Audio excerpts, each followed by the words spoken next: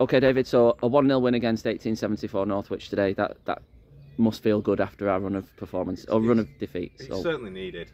I thought the performance was good. I don't think it was great, but I thought it was good everywhere. I don't think we had a player who had a bad game. I thought the centre halves stood up to be counted. They went and won the headers. They went and won the tackles. They organised. We asked a lot for them today to really step up in Killer's absence. I thought they were superb. Fullbacks were good. They got forward when they could. Quality was there.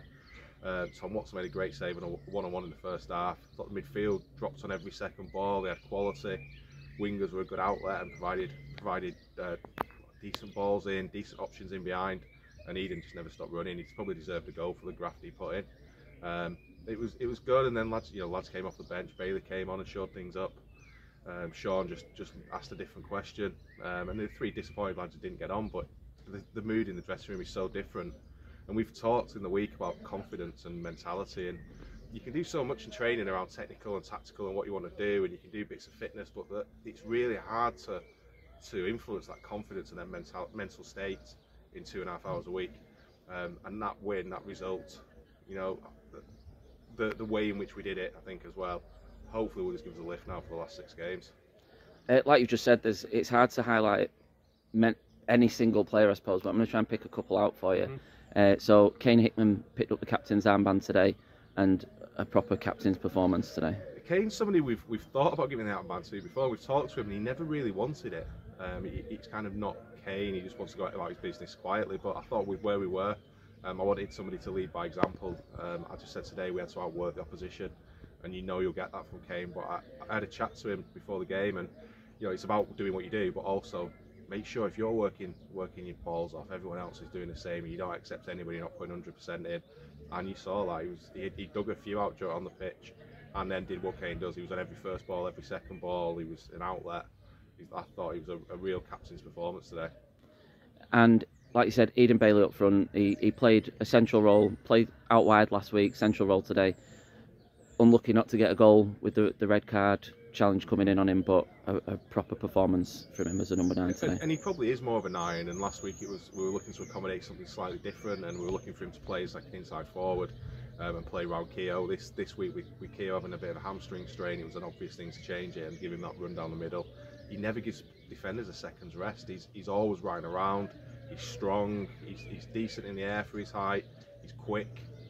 His movement's good. He's got pretty much everything you need of a centre forward, and as you say, he was unlucky. He made the right run, he was through, and you'd have backed him to score at that point when he got brought down. And he had another one that he got away just after that, and it sort of bobbled up and it just checked his stride. So he provided so much. When you've got that at the top end of the pitch, it lets your midfield get 10 yards higher, it lets your centre halves get 10 yards higher, because you're confident he's going to be ratting and stopping quality coming in behind you. So big part of the win today.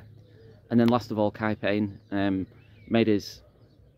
he made a starting debut last week anyway. Started again today. He was outstanding, took his goal really well, but just overall performance was excellent from him. He's like a bit of an all-round midfielder. He tackles well, he passes well, he's very good in the air. He gets around the pitch, he's mobile.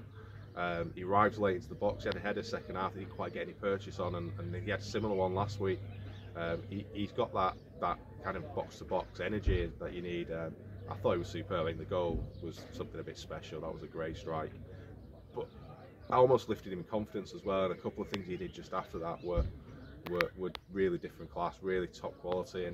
And Wigan keep telling me how highly they rate him, and you can see why. As a player who's coming on loan, you're never quite sure. Slightly different with Eden, because we've seen him, we've played against him, we knew exactly what we were going to get. We've seen him at this level. But Kai, you're never sure when you get an 18-year-old coming out into men's football for the first time, and he's just stepped straight in. He's making it very difficult for him. I mean, Nicky's had to play left back again today. Bailey's had to miss out, and you've got 5 jockeying for 3 positions in there, which is a nice problem to have. Player destined for big things, do you think? I think so. I wouldn't be surprised to see him knocking on the door of the first team next season.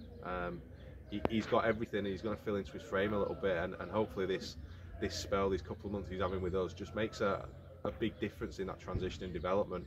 There's a big difference between 23s football and men's football, and this will give him a taste of that, what it's like to come up against a 28-year-old bloke who's going to nudge you in the back, and it's going to ask a different question of you that you don't really get in academy football. So I think so. I think him and Tom have both got bright futures. And a clean sheet. How good's that for you, especially without Shane today? Yeah, Shane's a huge loss. No Jack Grundy, no Ben Richardson, Freddie still missing. So when you look at that back four, that was pretty much the only back four we could pick. And we did say we needed performances from them. We need them to stand up and be counted. And I thought all four were superb. And you look at 𝙋𝙤𝙨 and Josh Dickin, and they go in doing the thing. Yeah, I've asked questions of them a few times about not being strong enough with headers. Will won one in the second half. They went about 60 yards. Josh didn't lose a header all afternoon.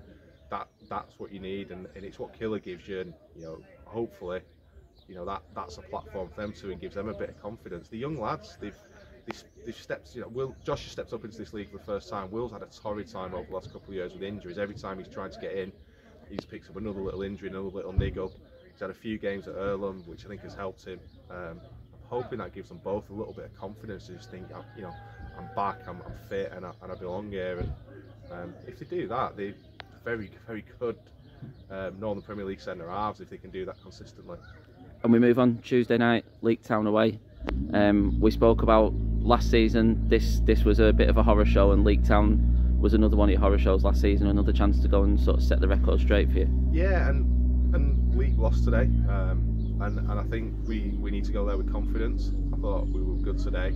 It's a tough place to go. They're a good side. They've got good players all over the park. But we've said before, I think the difference sometimes is just confidence, just mentality.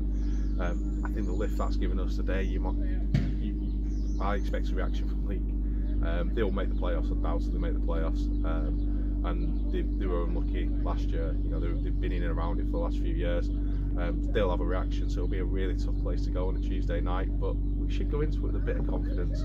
We should go into it and knowing that it's a pitch we can get the ball down and play on as well. I think that will make a difference. You can trust the ball, you can trust your touch. Which should make it a slightly different game today, where we have to be a little bit more direct and a little bit more in behind.